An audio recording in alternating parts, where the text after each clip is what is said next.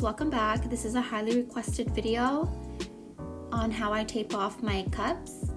I'm just gonna get a piece of painter's tape and bring that up really close to the lip of the cup. You wanna make sure that you're taking your time with this step and only covering the lip. If you go under the lip with the tape, when it's time to take off the tape, it'll just rip off any work that you did. So just make sure you're only covering the lip, pressing down as you go.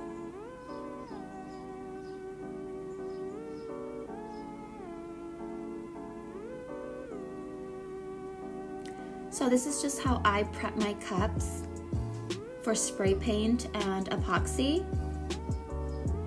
I just feel like it gives it a cleaner finish at the end.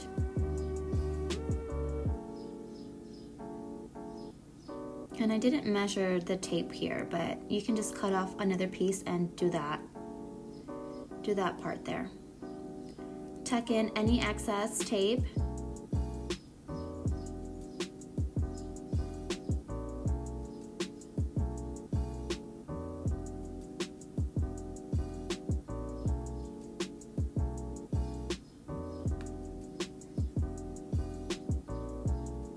And it's okay if it overlaps, so don't worry about that.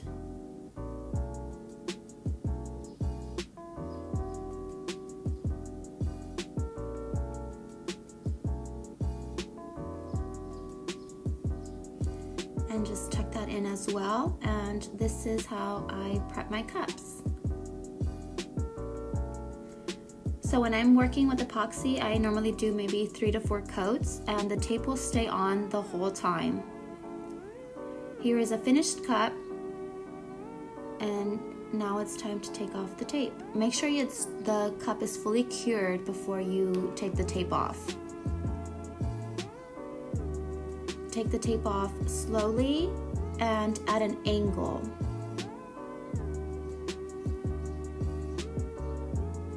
In my previous video, I showed you how to make this cup, so I'll go ahead and link that below so you guys can see it. But the tape comes off pretty easily, it just pops right off.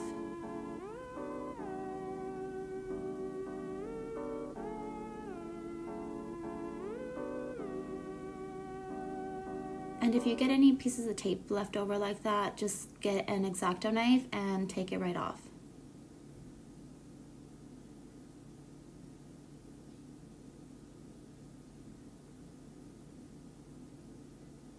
Sometimes glitter will get under there too, but it'll just pop right off as well.